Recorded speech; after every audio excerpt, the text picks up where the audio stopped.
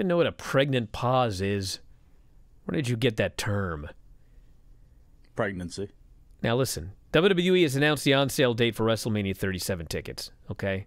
So, for those of you unaware, first off, let me make abundantly clear for you dumb nerds out there that apparently posted this on the internet, not for 1 second did I ever say that WWE was moving back to a one-day WrestleMania. What? Yeah, that's what I heard yesterday. These people texting me, did you report that WrestleMania is one day this year? I said, no.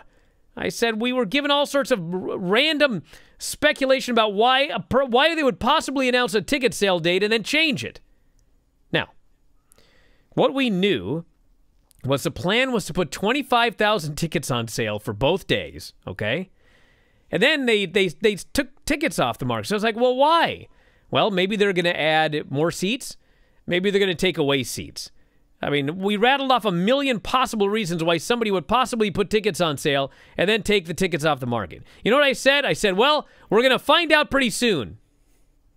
Well, they announced today that the ticket sale date is now Friday, and there will be 25,000 tickets on sale each night. So why did you not put tickets on sale? Well, they haven't announced what's going to be on what night.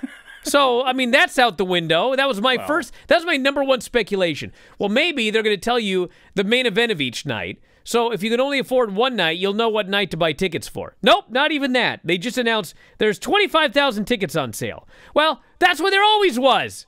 So, no, I have absolutely no idea why they switched the ticket sale date. It's a mystery.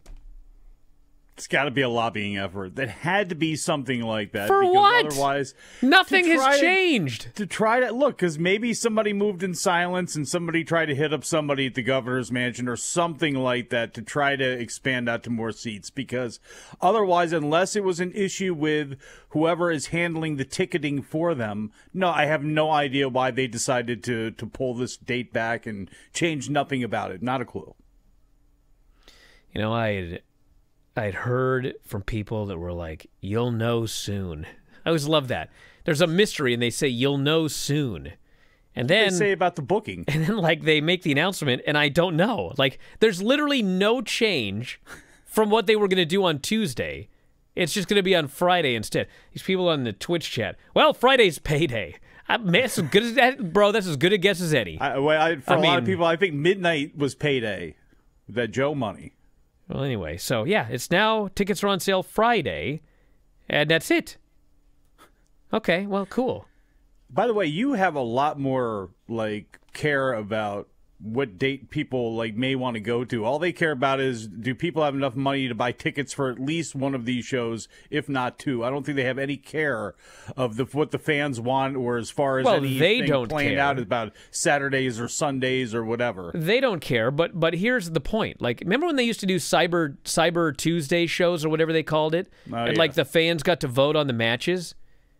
Remember that? And then, like, Cyber Sunday and whatever? Well, first it was like a Cyber Tuesday. Okay, and then, like, it didn't do very well, so they figured, well, maybe it was because it was on Tuesday.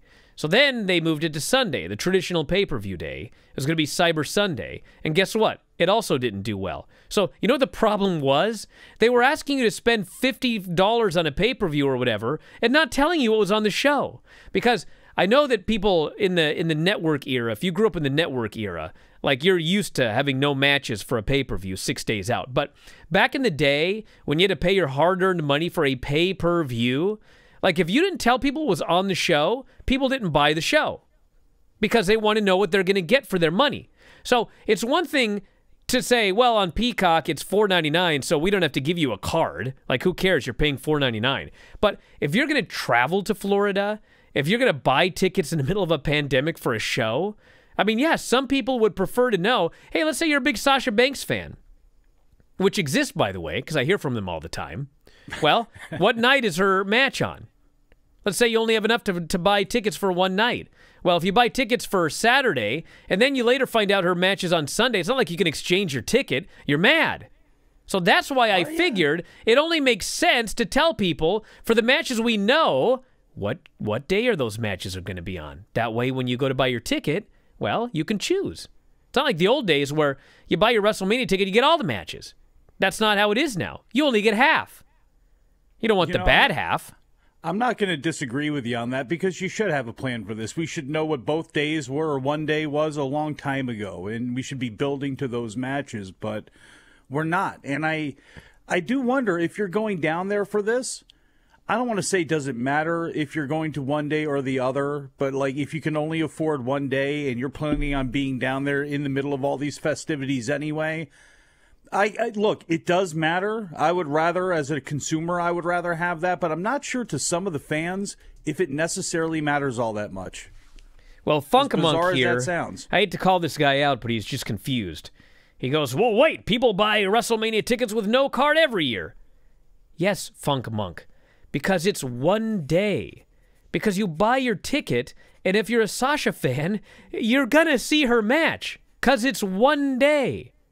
But when the show is 2 days, if you can only afford one day, well, which day is Sasha's match going to be on? Saturday or Sunday? Well, you see, Funk Monk, you don't know. So how do you know which ticket to buy? Back in a moment, Observer Live. If you enjoy these videos, for just $7.99 per month, you can enjoy full-length editions of The Bryan and Vinny Show, Wrestling Observer Live, Figure 4 Daily with Tom Lawler and Lance Storm, plus hundreds of archived shows, all in beautiful HD. Don't miss out. Join us today.